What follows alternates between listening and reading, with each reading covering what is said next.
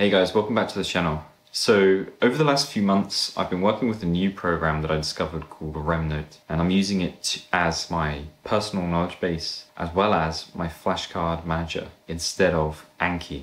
And so today I wanted to cover how I've been using RemNote specifically as my flashcard manager for structuring my learning of coding and programming. So a few months ago, I posted a video about how I am learning to code using Anki. In case you missed that video, check it out just above and then come back here when you're done. So not long after I posted that video, I actually discovered RemNote, and I liken it to Roam Research, which lets you do three key things. It structures your notes in bullet point form, allowing you to create a hierarchy of notes and structure it with parents and children. The second thing that it allows you to do is network your thoughts and ideas by using Wikipedia style links and backlinks and references, which I found really powerful, and I'll probably cover in some other videos. And the third really cool thing is that it implements a built-in flashcard manager.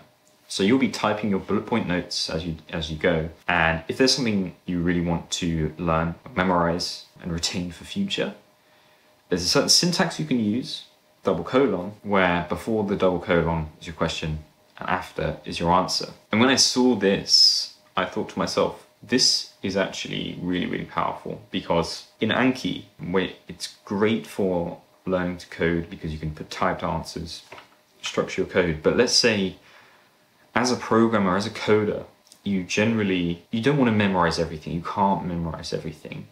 You also get this scenario where there are useful snippets. You don't want to memorize, but you just want to look up and remember the fact that you know something about that. So I want to remember about Git branching and some useful snippets around it. They might be so long that it's silly to memorize it, but if I've got it all in one nicely laid out page, perhaps with my own notes around it saying this is why I've captured this is what it's useful for, that is really powerful, I found, and it's something you don't really get in Anki because you've just got a system of cards. Whereas RemNote, and we'll come on to this just in a second, it's intertwining notes and flashcards. And I think that is so powerful. Okay, so what I'm going to do now is jump over into RemNote and kind of walk you through some of the basics of RemNote whilst I'm reviewing how I've captured and structured my code snippets across various languages, how I will review them using their built-in flashcard manager, and hopefully you can learn some stuff along the way. So let's jump over into RemNote. And as you can see on this sidebar, you essentially have a list of documents, pages, if you will. And I've got a dedicated folder to code snippets, and that's where we are now. Now within there, I have some sub-documents, and the way I personally like to do it is break it down by either languages or maybe specific interfaces. And so through doing this last couple of weeks from learning on my day job, there's been four things that kind of crept up: Git, SQL, Python, and Unix code snippets. So that's why I've gone ahead and made separate documents for them. And I'm going to dive into now, or zoom into, the Git page. And what you can see here is I've further broken down my notes or my snippets within Git across a few different topics that have come up over the last week or two. So there's a section I've dedicated to cloning.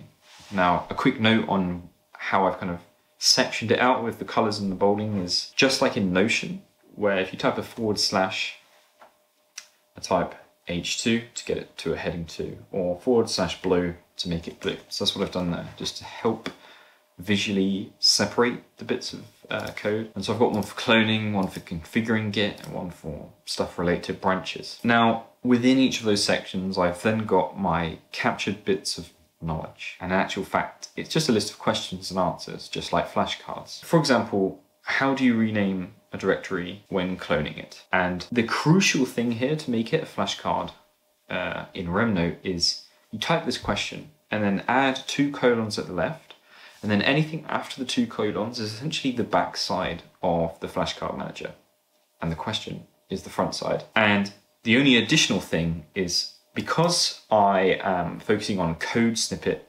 flashcards here, I've made the answer using the /code block so that it makes it a really visually nice formatted code snippet. That does have, however, one downside, which I'll come on to in a second. But so now that we've got a list of question and answers and maybe some additional notes around it, so you can see maybe I wanted to say, if you don't like the name of the GitHub repo. So like I could add additional context, and this is where the power comes in compared to Anki, because I can review specific Git things and have additional notes. It's not as easy to do that in Anki, because Anki is literally just a collection of cards. This is a collection of notes and cards. Okay, so let me just remove that and take you into how you would review this. So this is another really cool thing about RemNote, is I can review my entire set of flashcards across the entire database by jumping over to this Q button here.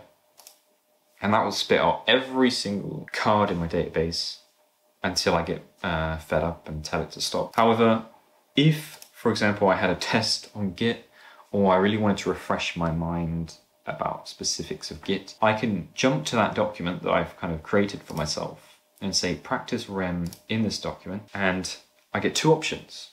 One is practice rem in this document with space repetition. So that's literally following the SRS algorithm and, you know, only doing the ones that are due today.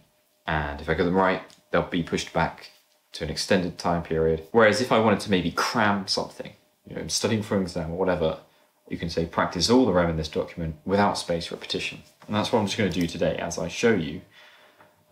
And you'll see here that I'm presented, I've got 5 flashcards to review in this document. Oh, don't know why I did that. And I get presented with my question, and the answer is waited to be filled in. You'll see here, briefly, that it is asking me to type the answer. If you watched the previous video on learning to code with Anki, you'll see that one of the important things I noted when learning code flashcards is that I think you should be typing your answers, because it engages, as a commenter actually said on that video, your procedural memory. It's using a more active part of your brain, and also I think it's closer to the actual task at hand. When you want to recall this information, you'll be typing it. So you might as well memorize it by engaging the same sort of physical and mental processes. So just a brief pause, and to show you how you set that up, you can jump to your settings bar. You can go to your settings, click on Q, and you'll see that there's a type in answer that you can select or unselect. Now, the only disadvantage of this is I believe it applies to your entire flashcard population. So something that I think hopefully they'll improve on in the future. What you'll see here is if I type the answer, git clone, git URL,